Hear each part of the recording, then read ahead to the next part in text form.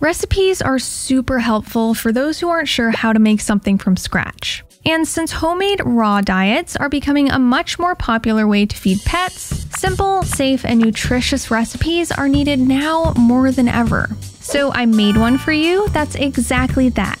This recipe is for healthy adult dogs around 40 to 45 pounds, meaning it's around 1,000 calories and about 22 ounces or 632 grams of food. But don't worry, if your dog weighs more or less than this, you can easily adjust this recipe for your dog's needs, and I'll show you how later in this video. Now, this recipe isn't the only thing you should feed for the rest of your dog's life, but it is a great starter recipe to feed when your dog's transitioning into their new diet. So let's start building. First, we're going to start with the base of this meal, the muscle meat.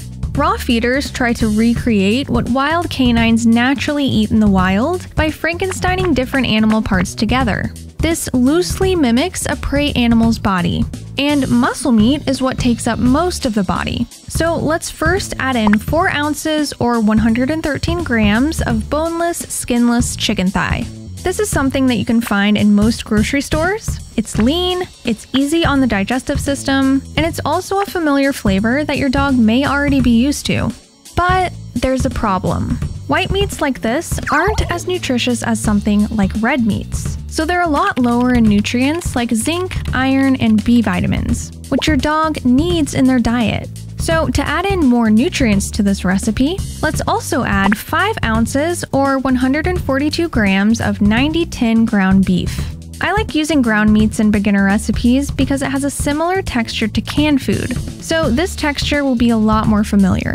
Now, let's move on to the muscular organ. These are things like heart, lungs, green tripe, and gizzards. And since these also take up a good portion of a prey animal's body, I like to add in at least one of these parts. Chicken hearts are pretty easy to find, they're packed with B vitamins, iron, and zinc, and they're also the perfect size for any dog. So let's add in 3.4 ounces or 96 grams of chicken heart.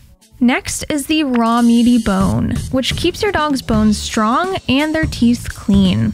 Raw bone is also the only animal part that provides enough calcium, phosphorus, and magnesium to the diet.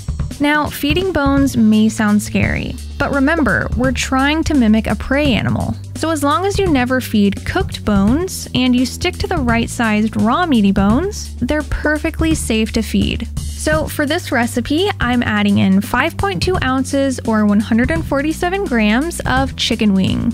Wings are pretty easy to find, good for beginners, and great for scraping tartar off the teeth. If you're feeding wing to a small dog, just remove the drumette. The next ingredient is the only body part that provides 2 nutrients that are hard to get elsewhere, and that body part is liver. Secreting organ meats, like liver, are the carnivore's natural multivitamin because they're super concentrated in vitamins and minerals. And this recipe calls for 0.4 ounces or 11 grams of beef liver.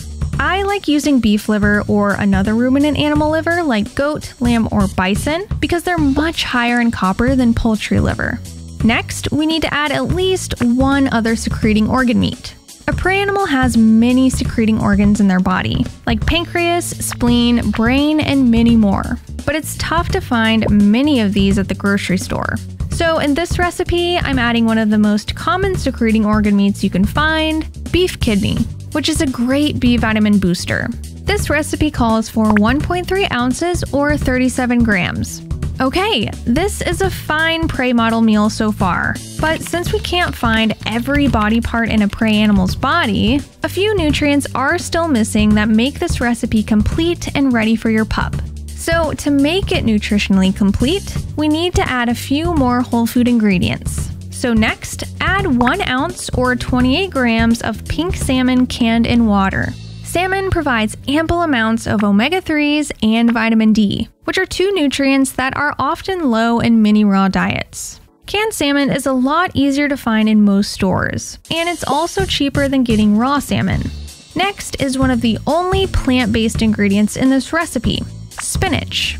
This leafy green helps top off a few minerals and is also a great fiber source, which can help keep your dog's stool firm during the diet change. I suggest feeding this either cooked or pureed. Doing this not only makes it a lot more tasty, but it also makes it more digestible. So let's add 2 ounces or 57 grams of it. The last 2 ingredients are only needed in the smallest amounts, and you're probably going to have to order these online. The first one is seaweed, and in this recipe I'm using this brand, which is a mixture of kelp, dulse, and laver. Seaweed is super concentrated in the mineral iodine, which is very low in raw diets that don't include a thyroid gland, which is most raw diets. This recipe only needs about 1 teaspoon. The last ingredient is actually the only non-whole food item, and this is vitamin E oil. I'm using this brand, which contains all 8 forms of naturally occurring vitamin E, and all we need is 1 gel cap every 2 to 3 days. And voila! That is it! But wait, what about the adult dogs that weigh more or less than 40 pounds? How are you supposed to figure out how many calories they need? Well, in my free raw feeding cheat sheet, I give you the simple formula on how to figure this out, along with other helpful info like what meats, organs, and bones you can feed, what nutrients are commonly low in raw diets, and many other helpful tips and reminders. And you can download your free cheat sheet in the link below.